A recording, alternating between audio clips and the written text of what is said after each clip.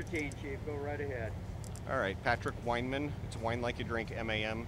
Battalion Chief, Willamette Valley Fire and Rescue, and with Turner Fire District. Turner Fire District was dispatched to a report of a fire here on Miko in southeast Salem, just outside of Turner.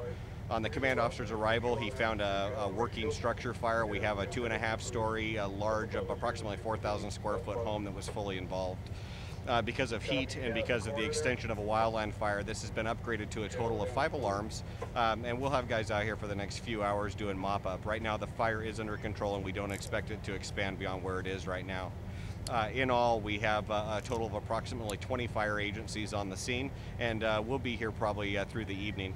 Fire marshal's on scene now. She's going to be conducting the investigation, and as we get a little bit more information, we'll pass it on. The structure is a total loss right now. Initial estimated value is about $500,000. Okay, and any injuries? We have a report of one firefighter that suffered a heat-related problem here at the scene. He's being evaluated. We don't have any reports of anybody in the home at the time of the fire, and that's still being investigated.